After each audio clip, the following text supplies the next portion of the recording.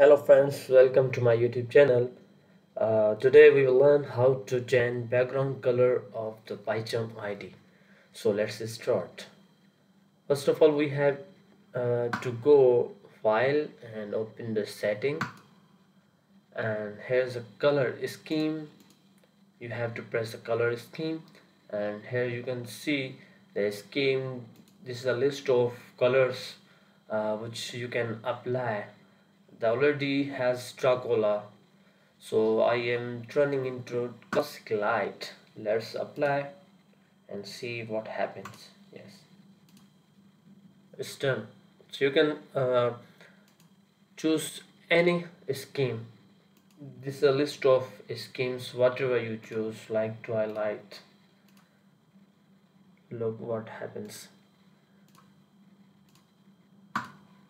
Yeah, I'm again changing to classic light because it's my favorite. You can open directly with the shortcut key like uh, Ctrl Alt S, so you can easily change from here. I hope you like this video. Please subscribe my YouTube channel. Thank you.